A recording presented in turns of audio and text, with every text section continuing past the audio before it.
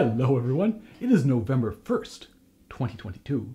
It's Tuesday. It's Harp Tuesday. Welcome to this week's episode. So today I'm just going to do a little episode on muffling, a very specific type of muffle.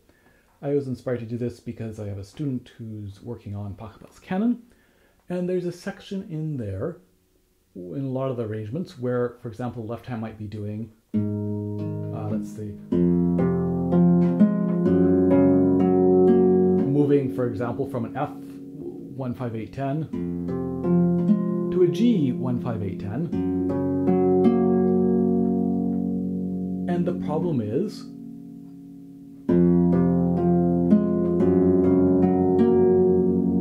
if you don't do any sort of muffling, there's two problems actually that arise. One is you can get a lot of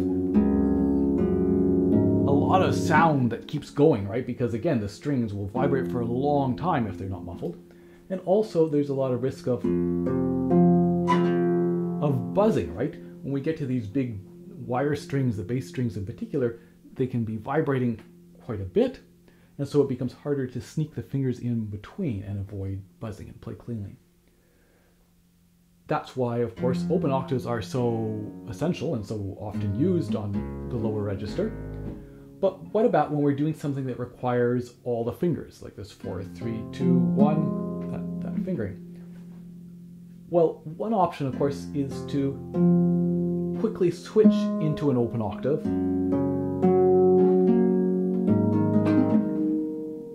which is possible. It's not ideal for speed, and there is another option, and that is to use the fourth finger to muffle the previously played note, the lower note, on the way to the note above it, sort of to swipe onto the next string. And that can be a really nice option because it doesn't really slow you down.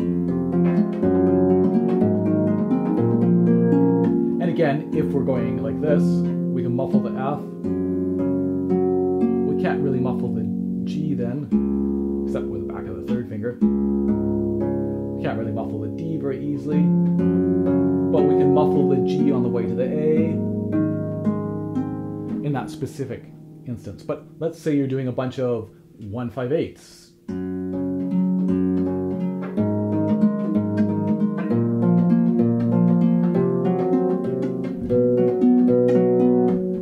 To be able to muffle a lower string as you move to the string above it can be really, really useful. So it's a really handy tool to have in your toolbox. And the goal is to have it become automatic so the fingers start to do it without you actually even being aware that they're doing it. Somehow the brain and the fingers and the ear knows that, oh, this is the spot to better muffle that previously played string on the way to the next one. So let's take a look at some slow motion footage to kind of see this in action. And here in this footage, I'm just starting from the C on a 1 5 8 10 shape and moving my way up. And you can see how that fourth finger reaches out, stops that lowest note that it previously played, sort of as it travels towards the note above it to play that one. So the goal is not to stop for very long, it's just to sort of swipe that one, but it's in such a way that it does completely stop that sound and is nice and clean.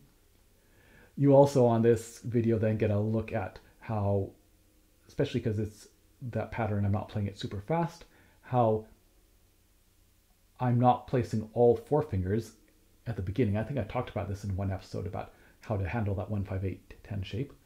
And you can also see how the back of 3, for example, the third finger, is muffling its previously played note as well. The back of the finger is doing that to make it so that I don't have to worry about buzzing, and also it also helps to add to a clean sound. But that's sort of beyond the scope of this video. Here I want to watch that fourth finger and see how it's stopping the string and moving to the next one in one smooth, easy motion. All right, so that slow motion footage gives you an idea of what it looks like.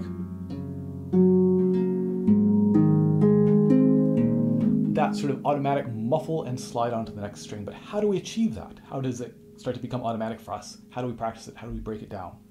So what I'm going to suggest is that you find either an octave or a tenth. I'm going to practice this particular pattern from Pachelbel's Canon, which is a 1 5 8 10 shape. So I'm going to find a tenth. I'm going to put the fourth finger on F, for example, a wire string, because they're harder, I think, than the gut strings to do this, and the thumb on the A. And I'm going to practice playing the F to get it ringing, vibrating, and then opening the finger and hand out, turning the hand to face the strings a little bit more, so instead of pointing down to face the strings, and muffling. So this muffle is not a case of trying to place as if I'm going to play it again.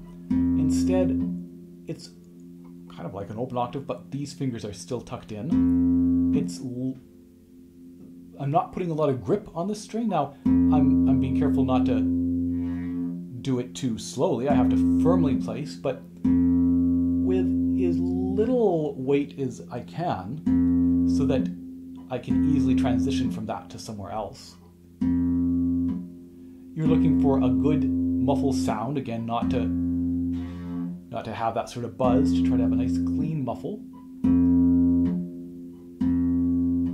So you're not having to push really hard, you're trying to use as little movement, as little effort as possible. And once you're happy with that, then to practice moving on to the G as part of that motion. So instead of finding the G like this, oh, there I buzzed, right? Instead of finding the G, we're finding the G, but on the way to the G, we're stopping the F. So it's part of the motion of finding the G is to swipe and stop this F from ringing.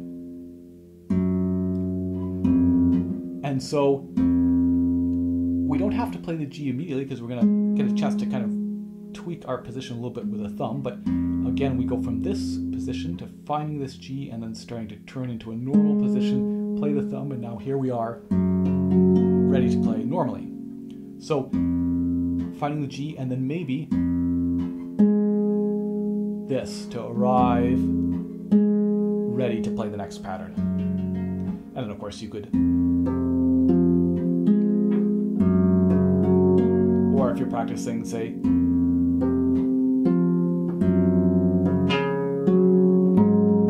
a 1-5-8 to practice that. But just that motion of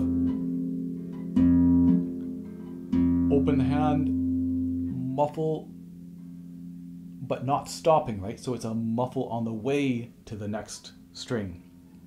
That sort of swipe or whatever, whatever makes sense to you, whatever words make sense to you, but that gets you onto the next string, ready to play that. And that, in a sense, that's all there is to it. It just requires practice. So again, I think this, making sure you can get this sound that you're happy with, this muffle that you're happy with, and then that move on to the next string. And there you have it. The Canon will be sounding terrific in no time. Well, or maybe sometime, but definitely will require some practice to get that automatic, but I think it's worthwhile because we encounter that so many times where we might like to muffle a previously played note on the way to the string above it in the bass. And same thing applies with a third finger. You can do that same principle, or 2 is a little more awkward, I think, and often not quite as necessary, but with 3 it can be quite useful. So there you have it. Hope that was useful, and I will see you there in 2 weeks' time. Cheers. And so I just wanted to mention that, in fact, with these particular wire strings, I find it much harder to get a nice muffle sound. You can hear no matter how firmly I replace, there's more of a, I mean, you can really hear it there, right? There's more of a twang. So I guess if you're finding that that's the case for you, it might be the technique that you're using. It might be that you can place more firmly and faster, but it also might be that the particular set of strings that you're using and the harp that you're using might be harder to get that really clean muffle that I can certainly get on my pedal harp. So just something to be aware of.